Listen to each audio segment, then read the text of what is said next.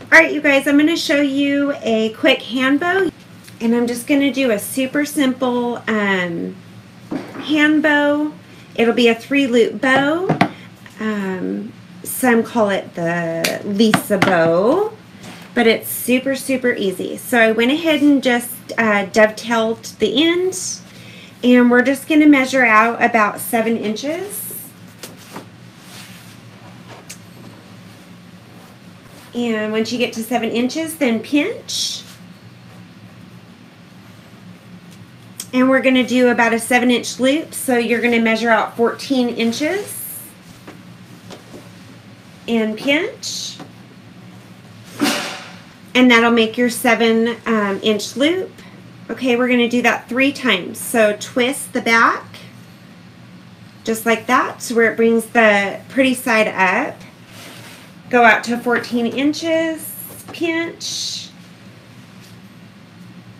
and that. Now we've got 2 loops. You can also bring them up together this way to make sure that they're the same height. And then we're going to twist and measure out to 14 inches one more time. And twist, and then cut our 7-inch tail.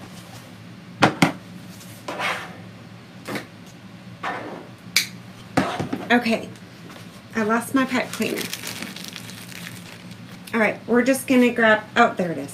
Okay, and then you're just going to grab a pipe cleaner and tie this off, and we're going to do the next layer. And this is just really nice for when you don't have a bow maker and your hands get sore really fast. So the pipe cleaner holds each layer for you. And then that way your hands don't cramp. Okay, let's go to the next layer. I think I'm going to go ahead and use this really pretty plaid. And I'm going to dovetail this end. Now we're going to do the same process each time. And you just come in anywhere from a 1/2 inch to 1 inch each time. So this time I'm going to come into 6 1/2, and we're going to pinch the tail. Come into 13, and you end up with 1 loop, and twist. Go to 13. There's your 2nd loop, and twist. Your next loop, and twist, and then cut your tail at 6 1/2. Okay, now where there's 2 loops and then 1 loop, you just want to make sure it's the opposite, so you're going to turn it around. So that when you lay this layer on top, there's going to be 2 loops here with 1, and then 2 loops here with 1 and 2 tails. So what I do, let me undo this, I just hold onto it here so that it doesn't come undone, and you're going to undo your pipe cleaner and just pull it out and tie it all back together again. And it doesn't have to be perfect. The last time you put the pipe cleaner on, you'll make sure that it's on there nice and tight. And dovetail this end. Oh, that didn't look like a very pretty cut. Let's try that again. Okay. Okay, so this is what we have so far.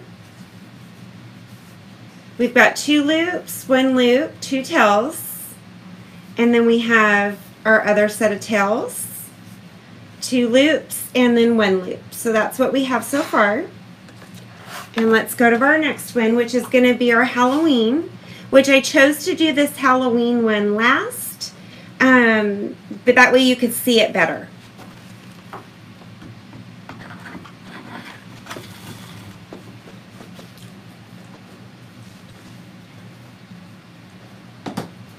Okay, we're going to dovetail that end. And this is a really pretty kind of a burnt orange color. I love this ribbon. Okay, same thing. We're going to come out. We'll go ahead and do 6.5 inches again. Okay. And then let's go to 12 inches. And that's your first loop. We're going to twist. That way your pretty side is going to come up. So let's go to 12 and pinch, twist, do it one more time, and twist. And we're going to cut this tail at 6.5. Okay. And then we're going to layer it on top. So you want to make sure that wherever there's one loop, that's the side that the 2 loops go on. So we're going to lay it on top like this. Make sure I've got a hold of it everywhere. And then we're going to undo this pipe cleaner. Hopefully you guys can see really well.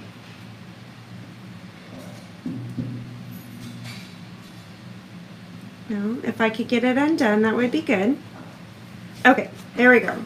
Lay it back over the top, and you only have to like twist it once or twice, just enough for it to hold. Okay, and then we're gonna dovetail this end. Okay, so now we've got 1 loop, 2 loops, and we're back to 1 loop. And then the opposite on the other side. And it doesn't have to look pretty yet. Okay. You guys can hear honey in the background. But that's okay.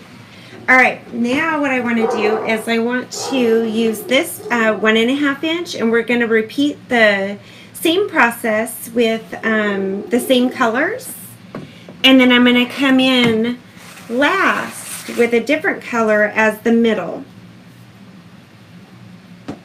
Okay, so we're going to dovetail. And let's do a 6-inch tail. Okay, and let's see, we're going to go to 11. And twist. 11. And twist. 11. And twist. Okay. And then let's cut this tail at 6.5. And lay it right on top. Let's see. It needs to go on this side.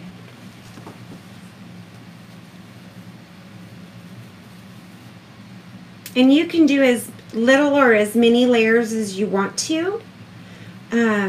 Out of the kit, I pulled these colors together because I think they're going to look really pretty together. And like I said, the very last layer is the layer that we're going to make sure everything looks really pretty before I tighten that pipe cleaner. Let's see. Oh, I did that tail the wrong direction. Okay, and then dovetail this end. Alright, and then we're going to do the 1.5 plaid like the other one. And each time it just gets a little bit smaller. You can, like I said, you can do 1/2 inch, 1 inch increments. Okay, we're going to do about a 6-inch tail now because we're getting close to the bottom. And now let's do, I think I did 11 last, so we'll do 10. And twist, 10, and twist, and 10, okay, and measure out to 6 inches, and there's your next layer, and we're going to lay that down. Just make sure you have a hold of all of it before you undo that pipe cleaner. And hopefully you guys can see okay.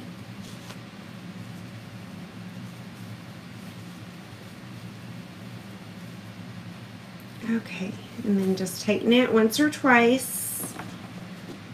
And let's come in with the last 1.5, which is the spider and spider web. Okay. And let's dovetail this end.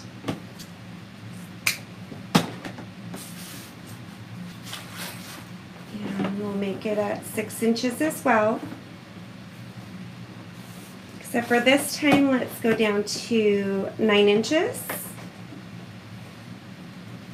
And that makes 1 loop, so twist.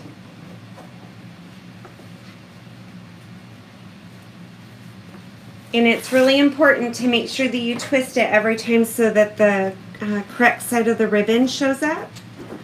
And twist. Okay. Now, let's lay this on top.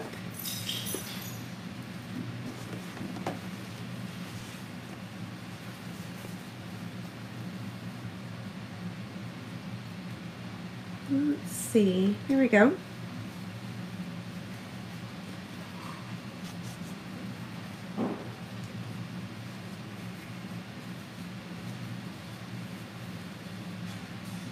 And I can always tell when I'm getting close to the finishing a hand bow because my thumb starts to cramp. That's how I know when it's time to stop. Okay. And now I'm just kind of matching up the way see, I pulled that one too tight. Okay. Let's tuck that one back in there. Dang it.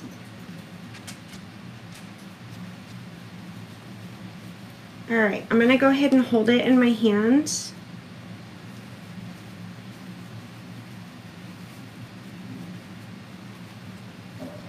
And get it in there and then kind of fluff it out, and then that way I can totally tighten it. And you don't have to use a pipe cleaner to finish it. You could use a zip tie if you wanted to. You don't have to use a zip tie. Let's see, which side?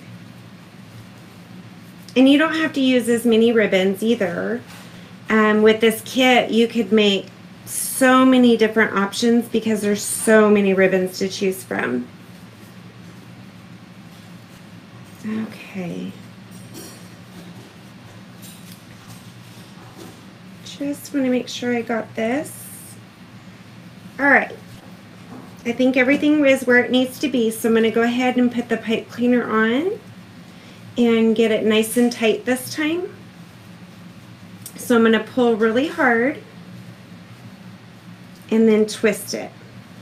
And when I twist it once, and then we're just going to turn the bow and get it nice and tight. And then I'm going to take this ribbon. And you guys, you get so much ribbon in this kit that you could make a ton of bows. Something that I like to do, but not everybody does, is I like to pull the wire out of the ribbon when I use it in the middle of a bow. So as long as I can get it out, it makes it so much easier to tie it around the middle. But it doesn't mean you have to either. Okay, so now I'm going to just take this ribbon and kind of fold it in thirds. And that's going to become the center of our bow. And you're just going to flip it over, tie a knot. And I cut extra just so it's easier to tie.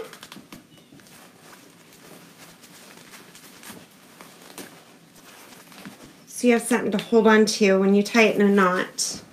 Okay, and then I take my pipe cleaners and go over that knot and just twist once or twice. And that just kind of secures it. And now we're just going to cut the extra off because you won't be able to see it. Okay. And then we're just going to fluff it out and it'll be all done. Okay. And this adorable spider ribbon is on top. Oh, I have a tail that's not dovetailed. There we go. And I just make sure that all the loops are nice and fluffed out and tails are straight. Of course, whatever project you decide to put it on, it'll hopefully give your bow lots of support, and that helps too.